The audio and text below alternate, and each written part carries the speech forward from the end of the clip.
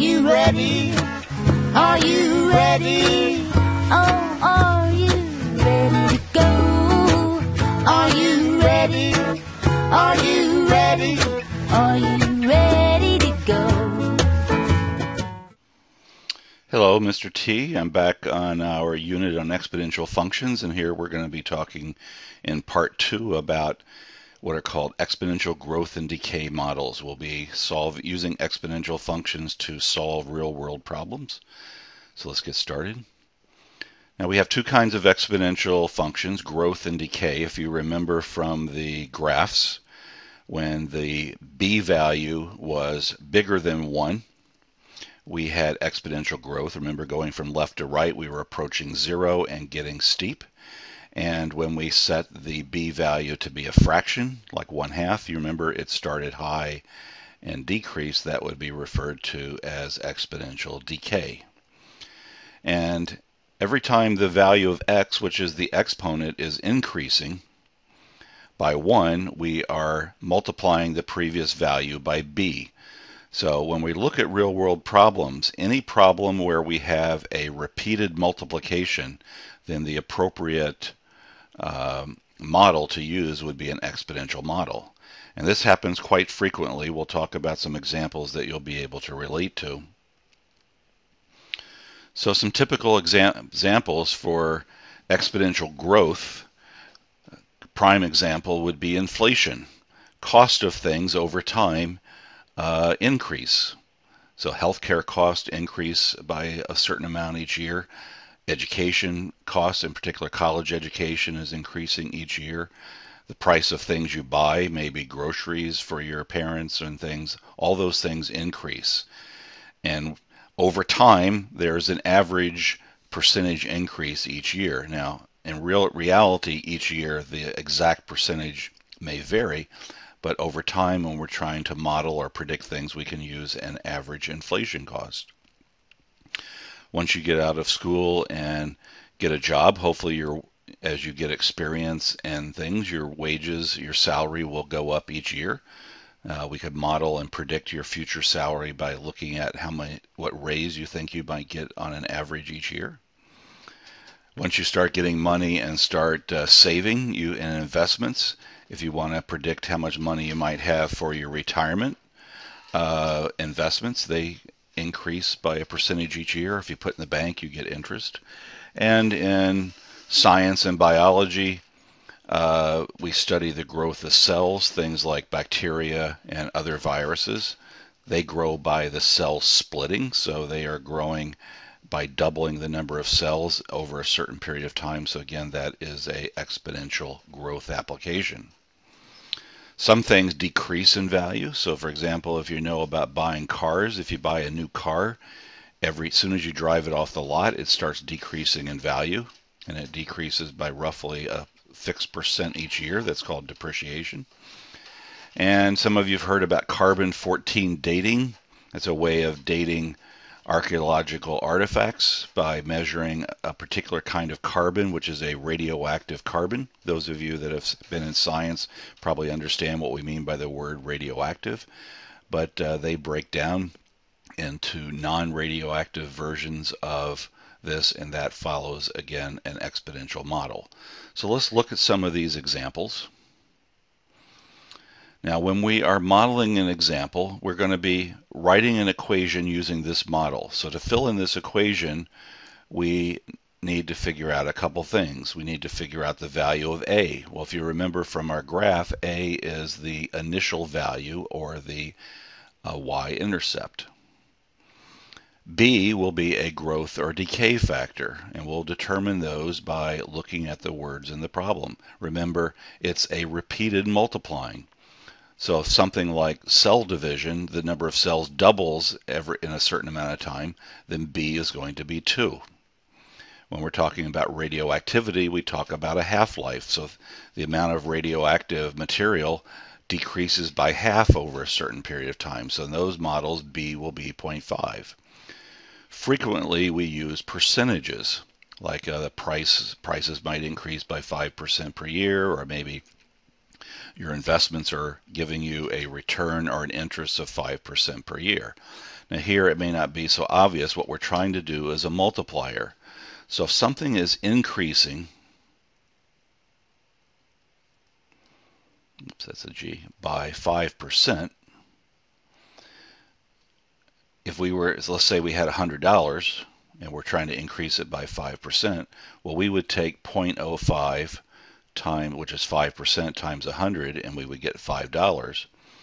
But we don't have $5. We now have the original amount, which was 100, plus 5, or we have 105. So we have 100% plus 5%. Well, 100% in decimals 1.0, and 5% is 0.05. If we add those together, we get 1.05. So if we take 100 and multiply it by 1.05, we get 105. So 1.05 is our growth factor when we have a 5% increase. For percent decreases, we're doing, say, 100% minus 20%, and we get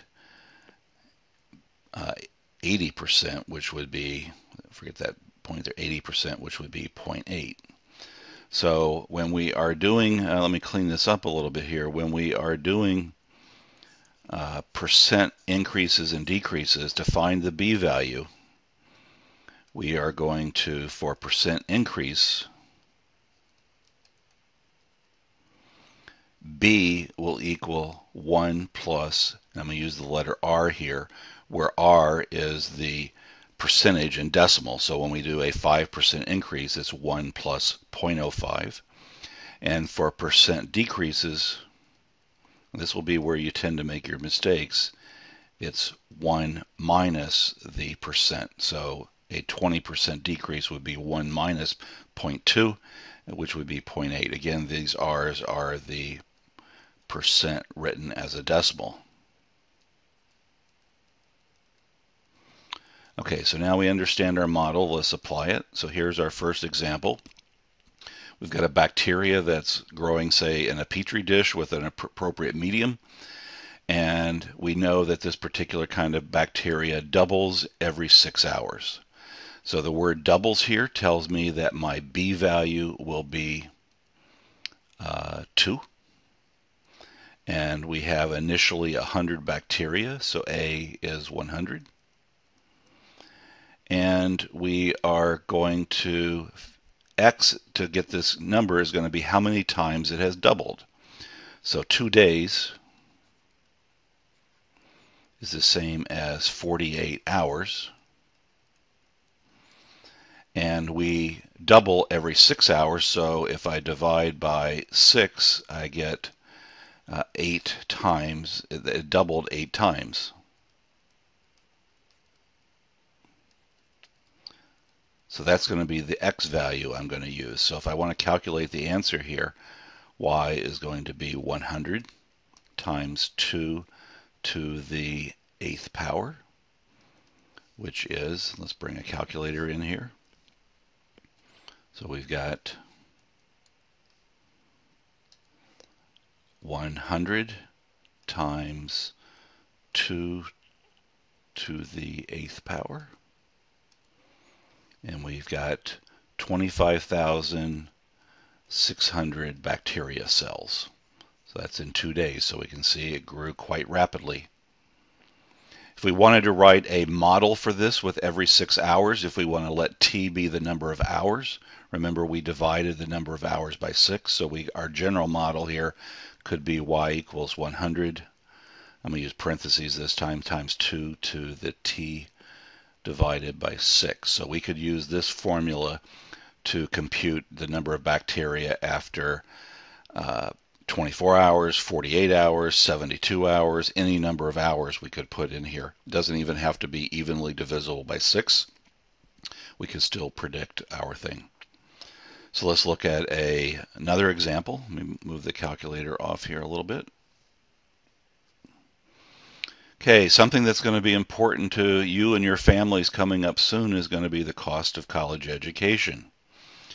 And this current year at Rowan University here in New Jersey, The cost of education, now this includes tuition, your dormitory and meal plan and books, is about $25,000 per year.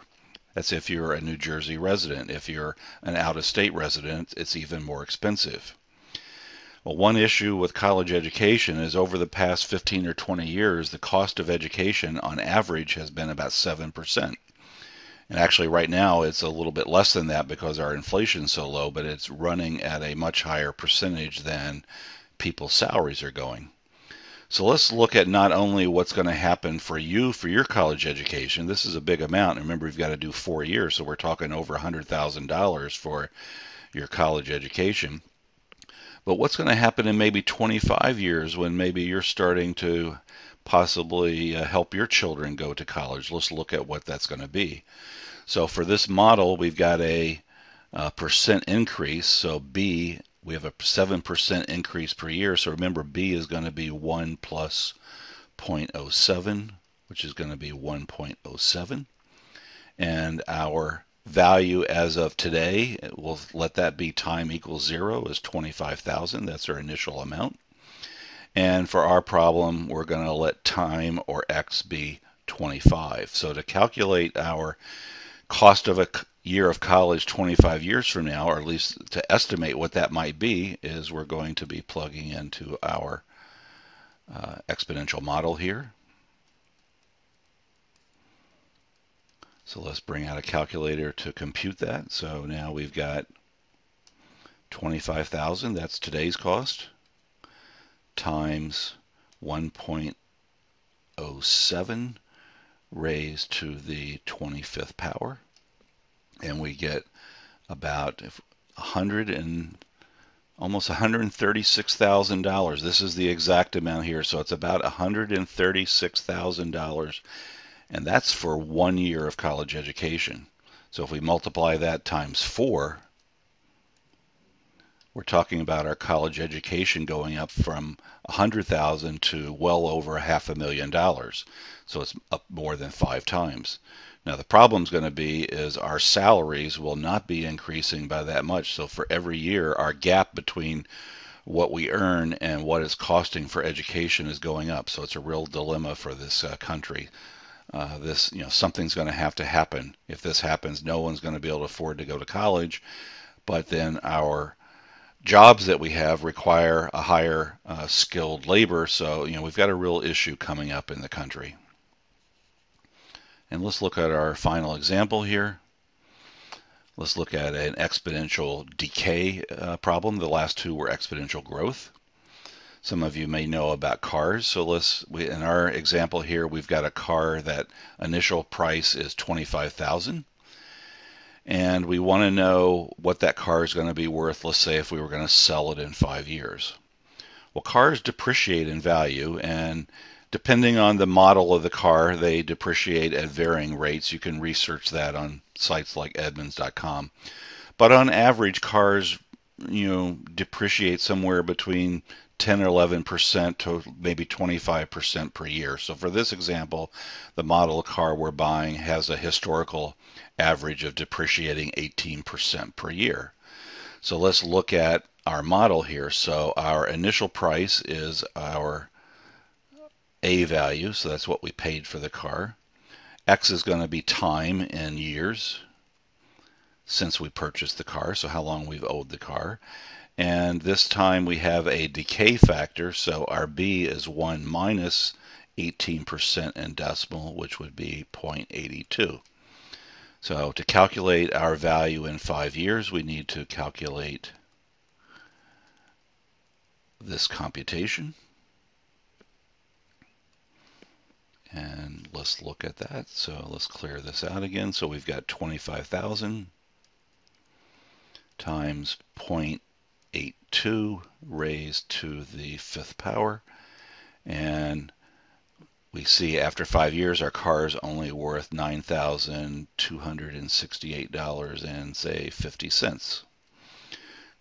Quite a steep decline. Let's just graph that. So let's look at here this model. So we're just going to let X be the number of years. So we're going to put our model here, 25,000 times 0.82 raised to the x power. And this time we're going to have to set a window, so we're only interested in positive years. We'll go out 10 years. And our y values, the car is not going to have a negative value, and the maximum value will be the initial amount. So let's scale our y-axis at $1,000. Each tick mark on the y-axis will be $1,000. And let's look at that. So these are years, and this is the value. You can see during the first 3 or 4 years of a new car, the price value decreases quite rapidly. If we went out to, say, look at some older cars, so let's change our window to go out maybe 20 years. Now, most people aren't going to keep a car 20 years, but these days we keep them more than 10 years. Now, the significance of knowing this graph is if we buy a used car, maybe 3 or 4 years old, now we're starting here, and this depreciation is not so bad. You know, we're still losing value on our car, but not so bad. So from an economic point of view, buying new cars, it doesn't really make sense because of this steep depreciation value here. But, you know, a lot of us like new cars. We want the latest technology, or we want it to be clean and reliable. So it's a trade-off you'll have to make. So hopefully by looking at these examples, you have a better understanding about how exponential functions can be used in our everyday life. A lot of applications dealing with money. So see you for our next unit, which will be Unit 3. Are you ready? Are you ready? Oh, are you ready to go? Are you ready? Are you ready? Are you